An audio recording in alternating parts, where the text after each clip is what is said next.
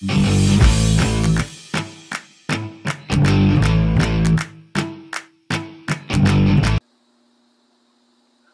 to the service clinic at Low Country Harley-Davidson. I'm Doc Harley. I received an email several weeks ago from a young man who inherited his father's motorcycle. And he said, I don't want to work on it, I'm just cleaning it, and I have a lot of questions about it. Dad worked on it, I didn't. And he said, I'm cleaning on the left side, and there's this big Allen plug.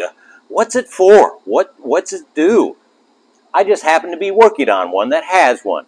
This is a 1977 XLCR, and we're talking about this big Allen here. This big Allen was in early models up until the twin cam when they went to fuel injection.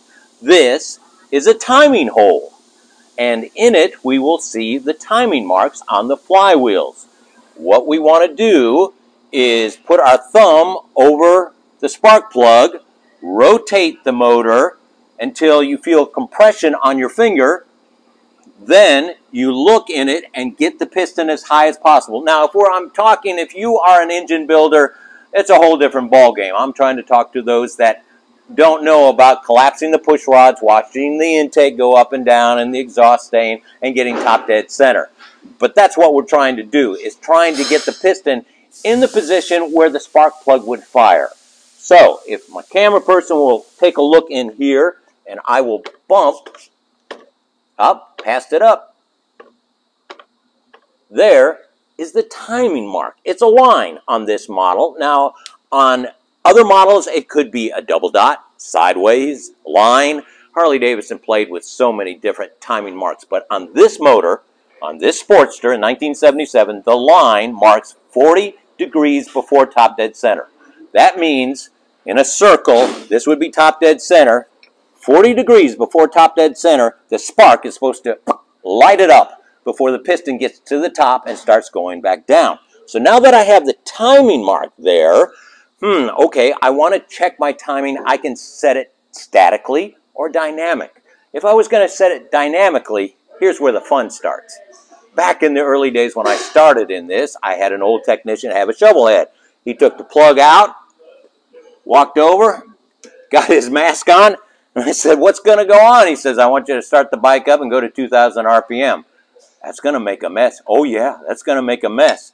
And he would grab his timing light with his shield down, and a whole bunch of oil would be starting to come out, but he would look for that line.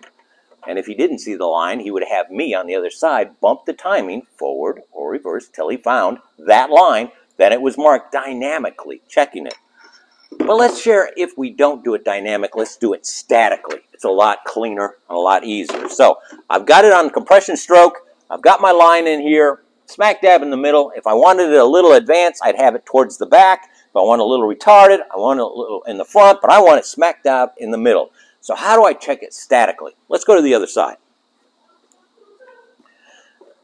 Now, for you guys who have some Sportsters, you would have a timing hole right there in the middle on an Evolution, but on a Sportster of this year, it's on that side. Big motors, it's on that other side, but some of you Sportster owners will have it right here, and that's convenient because this is where the timing is adjusted on this model. Now, yes, you're zooming in and you see it's a Dyna. It's not period correct. This guy has done a great job with this XLCR, but this is a superior ignition system for this bike. I have put points and shovels, and I've got electronic early Harley-Davidson, but the Dyna system is simple and works fantastic. It's 2 wires, blue and a white.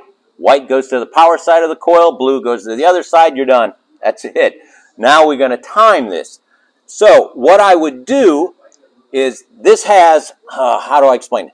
This here has a rotor with a magnet on it, and this is the sensor.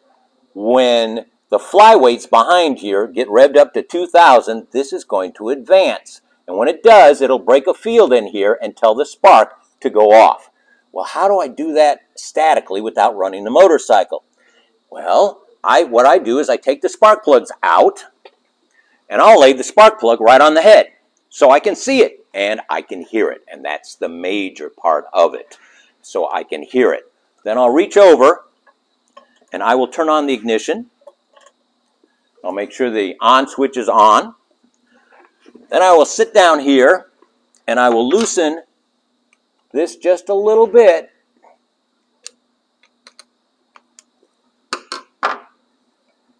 And then I will move the sensor until I rotate this. I'll have my cameraman go up to the spark plug.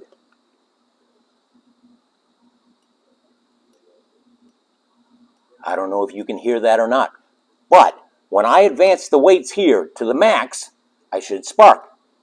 It does. So that's where I will lock down the two screws on either side, and I am statically set at that timing mark on the other side. And yes, it will be a few degrees off, and if I want to get it zeroed in, I will put the mask on or I will put the timing light on. But this will get the bike started. And that's what I need on this motorcycle, because I just changed the cams in it to the PB Pluses, and I'm putting the ignition on and firing it up and making sure everything's running all right. So I hope this answers anybody's question who has an older model and said, what's the big Allen on the left side or Sportsters on the right side? It has to do with the timing plug. Whatever happened to it, it went out with carburetors and fuel injection came in, and the timing is done by computers. Okay, so back to the old school. I hope this helped you out. I'm Doc Harley. We'll see you next week.